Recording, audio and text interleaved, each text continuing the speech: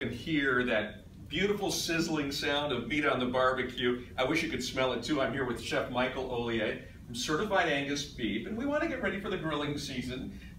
Anybody that's been outside has already feel like they've been grilled, but what is the most important thing in terms of just choosing a cut of meat, and why is Certified Angus the cut that you prefer? That is such a good question. I mean, when you're choosing a meat, so when I go to the meat counter at Meijer, I'm looking for an abundance of marbling within the lean.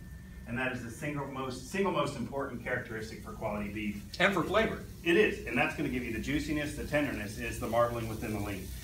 As far as Angus and what that means, Angus is a breed of cattle, and it's a perfect starting point for quality beef. But in real numbers, 3 in 10 of those cattle are going to meet our brand because of our tight specifications. So in terms of your meat preparation, I notice you've got a little bowl here of salt and pepper. Is that really all we need, or do you need some crushed garlic? What would you put on this beef before you throw it on the grill? In the end, it's anything that's going to complement beef that's going to be good for it. I'm a purist. I believe in just cracked pepper and coarse kosher salt. That's my go-to. Hey, if you like garlic, if you like onion powder, and you want to add some ancho chili pepper, whatever it is that you like, put it on there, but only if it enhances and not masks the flavor. But doesn't salt cause the meat to bleed, and wouldn't that get rid of some of those juices? Ah, very good question. Salt is you're right, it will pull out moisture, but if you're going to go direct heat cooking like a steak, either apply right before or season it and give it an hour. You'll see the moisture will draw out, but then the moisture will go back in. You'll see the beads actually go back in, and the salt will go with it and to season the steak. All right, in terms of what we need to do, I mean, we've all had that moment where we brought a beautiful steak off the grill, we go to cut it, and we look at our cutting board, and it looks like there's been a slaughter. all those great juices have ended up on the cutting board instead of in our tummies. So how do we make sure that it stays inside the meat? That's a common flaw, is that we have that anticipation, we're salivating already, and we want to eat that steak right away, but you really need to have patience. What happens is you need to give it time to redistribute. I'm talking about the moisture.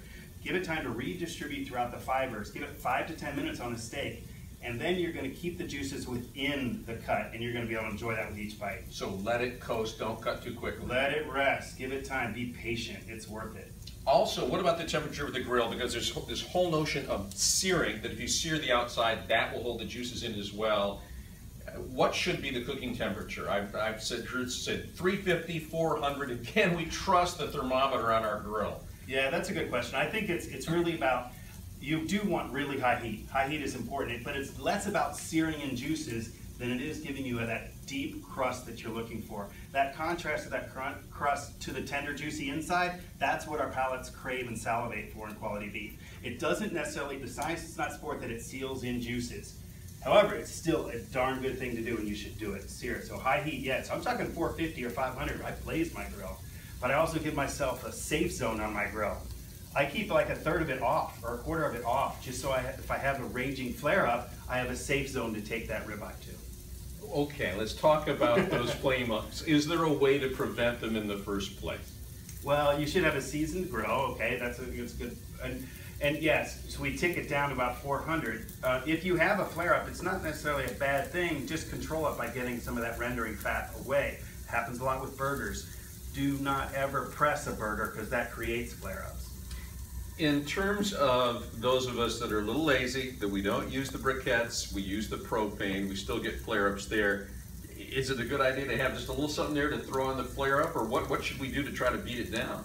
Oh, you're talking like, do I need an extinguisher nearby? No, just I always use the beer that I'm drinking usually, but which is a waste of good beer.